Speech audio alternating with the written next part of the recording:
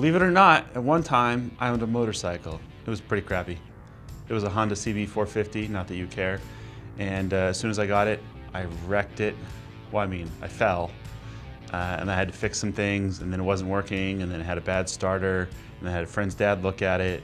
And I spent initially $500 on that motorcycle, but in the long run, in fixing it, I spent like $1,500, and it still didn't work, and then I broke it. So today's lesson, don't buy a motorcycle.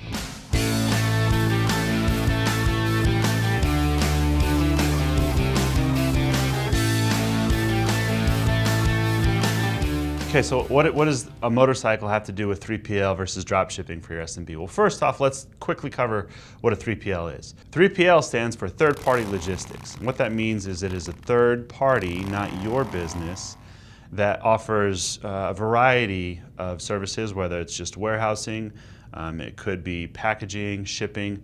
Essentially, they have your stock, your materials, your products that you're selling to customers, so that when you get an order, you let them know and they ship it off. Some 3PLs even offer types of kitting or some light assembly, so if you have a product that needs some pieces and components put together, they can even do that part of it. Drop shipping is similar to 3PL, but it typically involves the manufacturer or provider of a certain product, and they offer the same thing where they will ship out once you've sent an order from one of your customers from their warehouse. There's usually not kitting or assembly involved, and it's just the products that they are offering of their own make. Not always, but typically.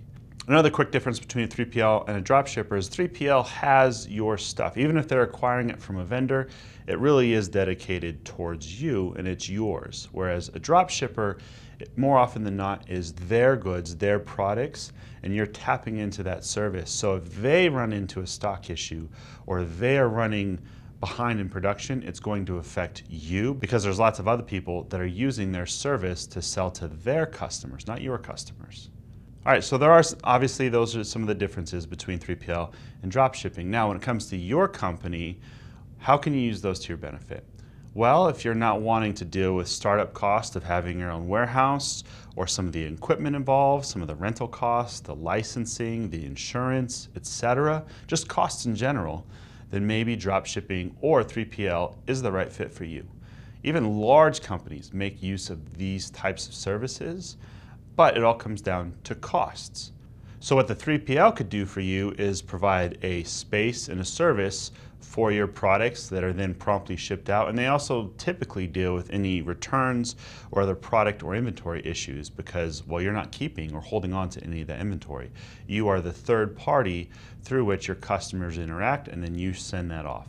And it's similar with drop shipping, where drop shipping, they also deal with returns or any other inventory problems, but it is their own inventory. You're kind of selling goods for them and letting them know. The point of these services is to save you time and money and some of the hassle of upkeep, maintenance, cost, etc. And so you have to weigh out for yourself, is it worth it to have someone else manage the warehouse, the inventory, etc., or do you take that burden on yourself, but also allow yourself to have more control? And then you can keep things small and controlled and probably even cut down some of your own costs because you are going to pay a premium for these types of services more often than not. So let's go back to the motorcycle. It's kind of like, really, I just wanted a motorcycle for a little bit and I should have just, I don't know, maybe rented one or leased one and then given it back. I wasn't interested in maintaining and owning a motorcycle. I just thought I could get some attention from girls, but really, I just got more attention from the bros. So, what kind of business do you want? Do you want an actual business and managing the inventory and having control over the warehouse and your costs and dealing with all that, which is fine? Or are you just trying to sell a few things and make a few more bucks?